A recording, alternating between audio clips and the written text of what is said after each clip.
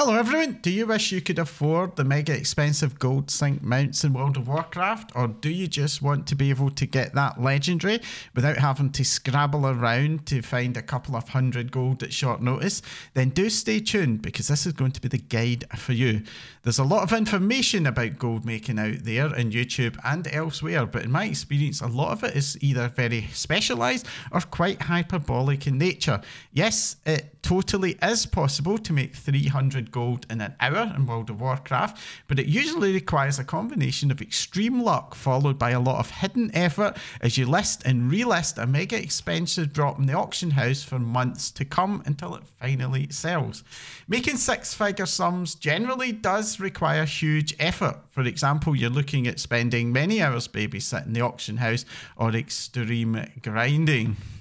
If you want to get rich super fast, then that level of effort and skill is exactly what you will require to achieve it. But fortunately, if you're happy to be a little bit patient, take a long-term view, it is still possible to build up several million gold over the lifetime of an expansion just by taking a little and often approach. I started Shadowlands with about 3.6 million gold, and I set myself a goal of reaching 10 million plus enough gold to purchase every mount that was available for gold from an in-game vendor. If you're wondering, that amounts to another 5.5 million gold or thereabouts at that time. And that was a goal I managed to completely smash. For Dragonflight, my goal has been to reach 20 million gold account-wide. Today, I currently stand at 18 million gold, having dropped another 1.2 million gold in that new Scarab mount, and probably another 2 million or so buying up mounts that are sold in the in-game auction house. And I've been able to do this by investing an average of 1 hour in gold making every day. So how did I do it? Now, I chose to use a three-pronged approach to my gold making. Prong number one I call riding the wave.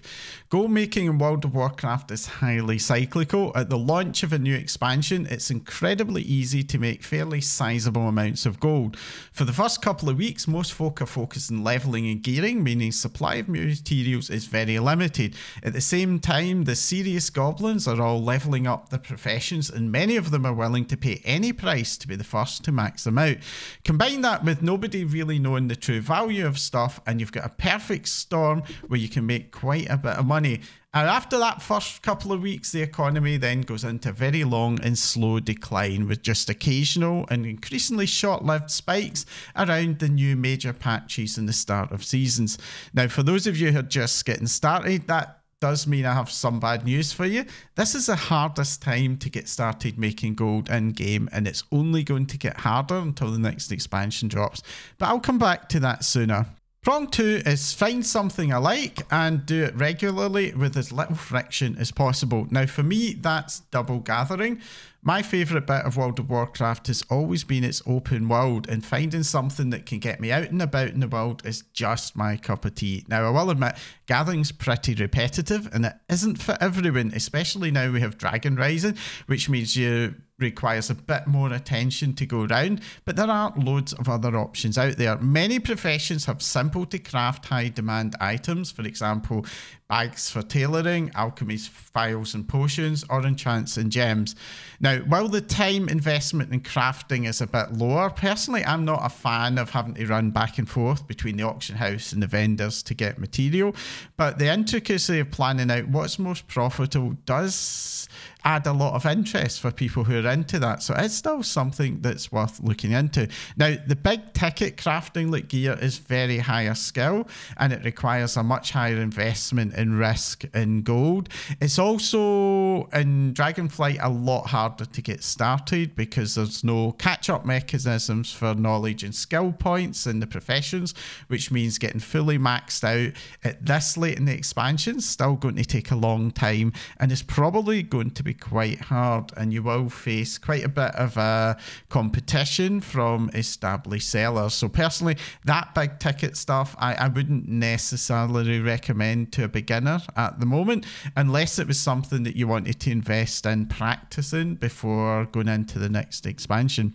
Now, gathering isn't the only form of farming that's available. You can also farm gear drops from open world or farm pets to sell. Now, these markets are generally a bit more advanced as items sell slowly, and that can be frustration if you're like me and don't have a lot of patience, and it also requires managing quite large inventories, because if you want to always have a steady supply of gold with slow selling items, you have to do that by spreading the gold about. So yeah, certainly for me, my own recommendations is that the little and often thing, it's better looking at things like gathering or very simple high volume items to sell. I personally do find, you know, just putting stuff in the auction house and having it sell in seconds a lot more satisfying than some of the auction house PvP that you need with the more high value and low volume sort of stuff. Now, prong 3 is raw gold. Raw gold is the gold that gets created by the game as you play. So this includes direct gold drops from quests, gold from vendoring stuff, and every expansion does have good raw gold sources. It's actually part of how I think the devs offset the loss of gold in game that comes from repairs and us buying stuff from vendors and the like. Now, in Dragonflight, I will say raw gold has required a little bit more effort than some recent expansions, but the world quests are actually surprisingly good, with dragon riding races awarding around 550 gold each, and gold world quests is usually around 650 gold, with the odd elite gold quest awarding up to 1k. Now, if you do world quests, you're also going to get regular Paragon chests, which include another 1k, and you also get about 1k from the main weekly quests like Aiding the Court and the WorthIT ally quests.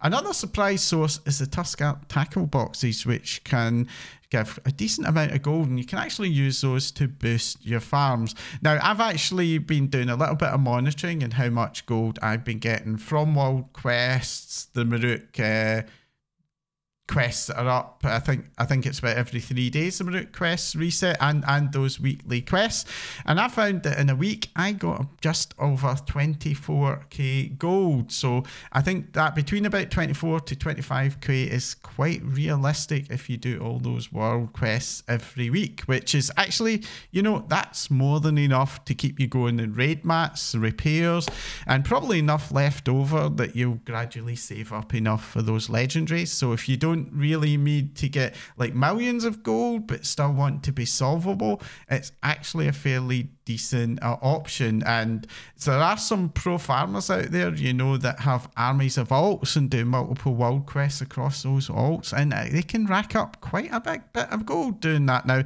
I'm personally not a fan of that. I just do it in one character, but I'm just, you know, throwing that out there as an option. Now, another element of getting raw gold is to never ever leave gold on the ground. I always loot everything. I vendor all greys, I vendor all soulbound items, and I list everything else in the auction house at least once. Now, the very, again, really pro goblins who are all about min-maxing will often just not loot everything because it's more efficient for them to focus on the big ticket items. But when you're doing little and often, honestly, my advice is pinch all the pennies, and I guarantee you that stuff does mount up over time. Anyways, so here's my broad brush advice. Find something, be it gathering or something else that's easy, doesn't require a lot of effort, but something that you can keep up every day. But most importantly, do make sure it's something that you enjoy. If you don't find it fun, you won't be able to keep it up. You'll just burn out, and then yeah, you won't get your gold.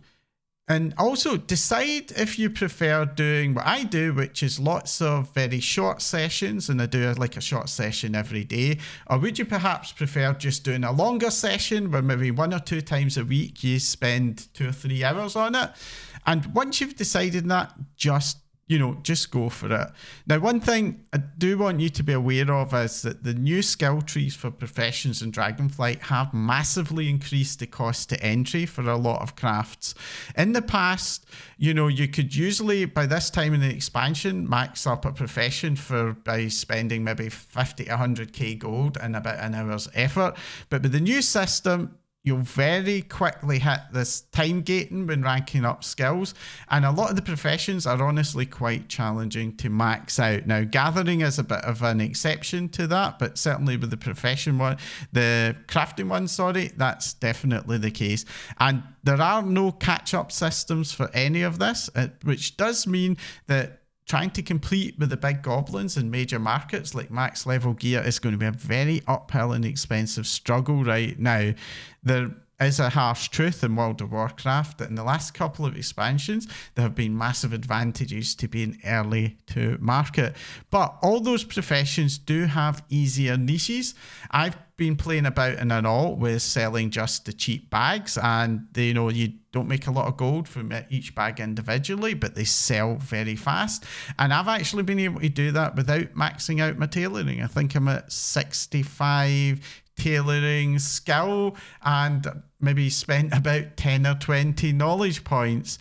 It's not super lucrative because the margins are low, but again, even that, it does fit that slow and steady vibe. Now, it would not be World of Warcraft if we didn't have some tools and add-ons to help with their efforts. So something I do want to dive into now in this video is some of those add-ons. One of the most beneficial tools will be an auction house add-on. The truth is that the auction house interface is built for limited use, like listing 1 or 2 items. And as soon as you want to list more than that, it very quickly becomes a pain. Back when I was leveling my first character during Legion, it was around level 65 I started to do the auction house. And very quickly, even from just listing the leveling drops I got, I very quickly got to the point where it was just so painful that I had to find an add-on to help me to do it. These days, the 2 main options are Auctionator and Trade Skill Master. Now, I personally use Trade Skill Master. To use it to max potential, you need to also use a free desktop app as well. This basically provides the add-on with a lot of pricing information, and I do recommend if you go for TSM that you do have that as well because it's a source of a lot of its powers. Now, TSM does have a reputation for being quite complex, and it certainly can be very complex if you want to min-max with it, but it comes out of the box with a lot of default settings which are actually pretty decent for casual use. And maybe just with a little bit of effort setting it up to better your needs can be replayed very quickly in terms of how efficiently you can list your stuff. I personally started to use it well before I started to seriously make goals, just because of how convenient I found. Now, I may at some point do a more in-depth guide of how I set up TSM for casual use and how I use its features to set guardrails to help me not get caught out by some of the auction house PvP that can go on sometimes, albeit I will say with the region-wide auction house PvP is a lot harder to do now because of how fast the auction house goes. And if that's something of interest to you, do mention it down in the comments below and I'll try and bump that up my schedule for when I include that in these videos. Now, if TSM really isn't for you, Auctionator is actually a pretty decent add-on as well. I've trialed it a couple of times and I found it to be, perfectly good for helping you to list stuff. It's not quite as good in the pricing side because it has to do scans to get pricing data, which makes it a bit slower. And that definitely does make it less efficient to use as the volume of stuff goes up. But if you really are put off by Trademaster, I'd certainly say, yep, for Auctionator instead. Now, speaking as someone who concentrates in farming and gathering, you're going to find that the rest of the add-ons I'm going to show here are very much focused on just that. First up is Farm HUD. Farm HUD turns the minimap into a large full screen head-up display, as you can see in my background recording at the moment, making it easy to see the mining and herbing nodes and other collection stuffs and to really focus into getting to them very quickly. It's not something you'd want to keep on all the time. For normal questing, Mythic Plus and the like, it's a pretty annoying view, but fortunately Farm HUD does make it very easy to toggle on and off when needed. Now, when it comes to open world farming, it can be pretty tough to avoid retracing your steps, getting a bit lost and knowing where to focus in the right areas for your farming. And the next add-on, Routes, is the solution to that. This allows you to draw routes in the map, which can then be followed. As well as manual routes, it is also integrated into some other tools out there to get data and gathering nodes. And using that data, it can automatically build routes for you. And that leads into the next add-on, which is Gathermate. Gathermate is a database tool that can track the location of basically any node that you can loot. As you loot a new node, it will record the location and it can optionally show it in the map. Now, I personally find the map display far too cluttered for general use or even for use when I'm out gathering, but that map is super useful when it comes to developing and planning routes. But as I already mentioned, that data can also be fed back into the routes add-on and have the routes add-on build a route for you. There's also a companion add-on called Gathermate Data that has pre-canned data crowdsourced for the community for a lot of zones, which means you can go into an older zone and get farming right away without having to, you know, spend a lot of time finding the nodes up front. My final add-on is called WorthIT. WorthIT has a wide selection of gathering routes with data on what can on average be gathered if you follow these routes. It integrates with data sources like TSM's pricing data to generate accurate estimates for the gold per hour. This can be super useful when it comes to deciding where to go and what to farm as auction house values change from day to day. This is especially the case in the latter part of an expansion like now, where the older content farms can be equal to, if not more valuable than the current content farms. My one caution with WorthIT is that sometimes the values can be a little bit optimistic, or perhaps that's just I'm not very efficient at gathering. I think that might actually be more likely, to be honest. So it's more useful as a way to compare farms than it is to tell you how much you'll get. But if you treat it as a comparison tool, it's definitely something that's really, really useful. Now, moving on from add-ons to websites, there are two websites that are ones that I regularly use for my gold making activities. First up is wowprofessions.com. This is a great site if you want a guide for leveling up any profession in any expansion. It also has a bunch of useful farming guides if you don't want to use WorthIT, or if you want to experiment, get some second opinions. The second website is at undermine.exchange, which has recently been reprised. This website provides historical and current auction house price info, which can be really useful for some offline researching of markets. And it's definitely one that you want to take a look at when you're planning to take your gold making to the next level. Now, gold making is a massive subject, and this video is only scratching the surface of it. If you really want to min-max gold making, there's a lot more you can do. For example, building speed sets for gathering, to building huge armies of alts and multiple accounts to allow you to use the auction house more efficiently. Now, that's honestly beyond the scope of an intro guide like this, but I do have one last tip that you might want to put into practice once you get going with gold making, and that is to create a banker alt character. Banker alts are usually low level characters that you park in Stormwind or Orgrimmar. They can be used to hold on to items, hold on to gold, or to just be the character you send all your stuff from leveling alts to be auctioned. Unless you have an auction house mount, in which case you probably haven't honestly learned much from this video, or a mage that can port back and forth, using the auction house from leveling characters, or even just from your mains when they're out and about in the world, can be a bit of a pain. And yes, you don't want to ignore the auction house when leveling. I recently leveled a couple of characters in new realms, one not using the auction house and the other using the auction house, and the difference at level 70 is quite large. My no auction household currently has about 12,000 gold to the name, while the auction house one has 30,000 to the name. So basically, just by using the auction house to auction all the drops I got while leveling, I was able to double the amount of gold I got. Anyways, hopefully you found this useful in helping you figure out how to get started with gold making. If you have any tips you'd like to share, do please put them in the comments down below. I'd also be super interested in hearing if there are any other useful tools or add-ons for gold makers out there. As you can tell for this video, this is an area that I'm super casual on, and I'm sure there's a ton of stuff I could learn from some of the older hands out there.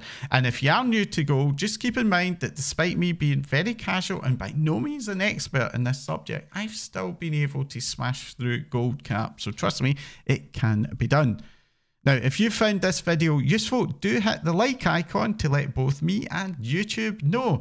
And if you'd like to be notified when I upload another video, hit the subscribe button and the bell icon. There will be loads more guides, opinions and reviews coming soon. And all those likes and all those subscriptions have a massive impact on the ability of small channels like myself to grow. So if you want to support the channel, as well as watching right to the end as you have, and I do thank you for that, do use those other features. It helps far more than you could possibly imagine. But anyways, that's all for now. Thanks for watching.